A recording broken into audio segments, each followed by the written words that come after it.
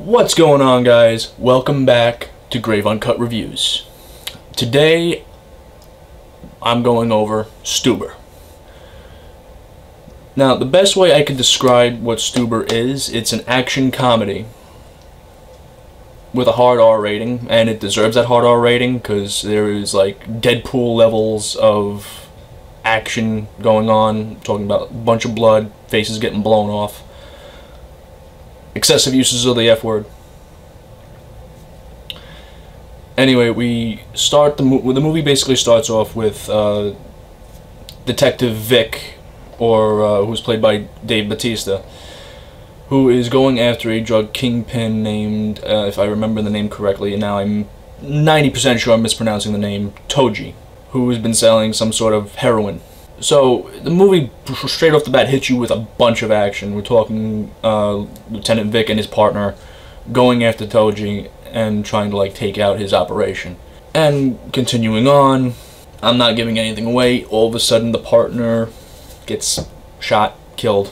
You know, the classic cliched buddy cop movie type deal. And to top everything all off, Lieutenant Vic is going in for LASIK.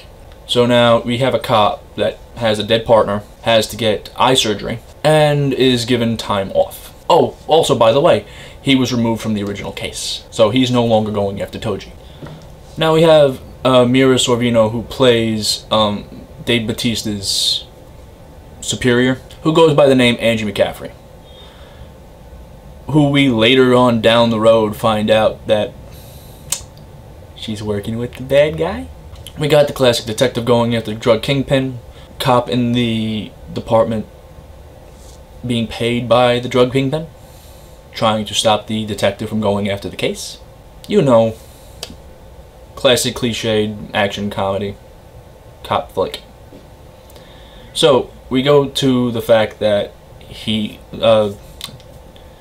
that Bautista's character has to get LASIK eye surgery, so he's basically blind throughout this whole thing. Oh yeah, he also has a daughter that he mistreats because she is an artist, and he's more concerned about his own work. Now, without giving away more than what happens, the movie had plenty of comedy, the movie had plenty of action. There were a lot of issues with it as far as continuity and whatnot, mainly with weather shit. But we have Dave Bautista, who basically, as I mentioned before, is practically blind at this point, has a art showcase to go for his daughter, but he has no way of getting there because he can't fucking drive. So his daughter basically tells him, oh well, I'm not driving 2 hours from neighborhood A to neighborhood B in Los Angeles to get and pick you up. Use Uber. Where we run into the other character, Stu. Stu works for Uber, Stuber. Now, Stu is played by... I gotta actually look up the name because I'm probably gonna mispronounce it. Don't get me wrong here. Kumail Nanjiani.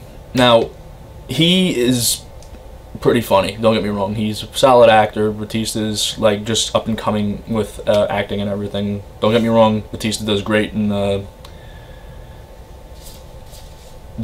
Guardians of the Galaxy movies. I will give credit where credit is due. But this was not necessarily a solid role for him. Don't get me wrong, he pulled it off great. But his as big as his name is, I'm not saying he's as big as Dwayne or Chris Rock or anything like that, but he could have been in a better film. Same thing could be said for Kumail.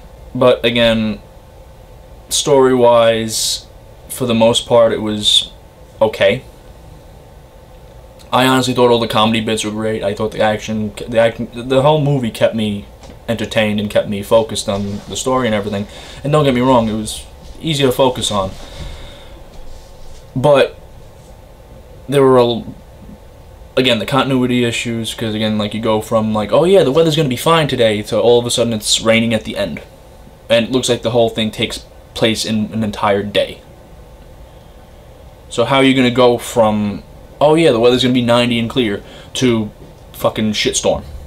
Another little bit of story here that gets included in, Stu has a thing for this girl Rebecca that he's tied in with, and not necessarily tied in with, let's put it this way, it's like that classic nerdy guy into the hot girl, but the hot girl's dating somebody else, gets dumped by the guy that she's with, so he thinks he's got an opportunity, but it's that classic, well, I'm calling you up, you know.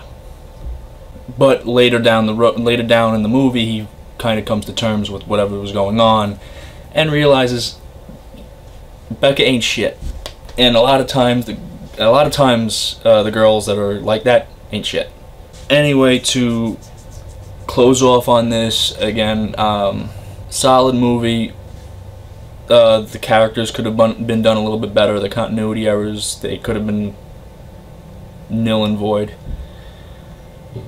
The movie, I will say, as far as an out of 10 rating, it calls for at least a 6 out of 10.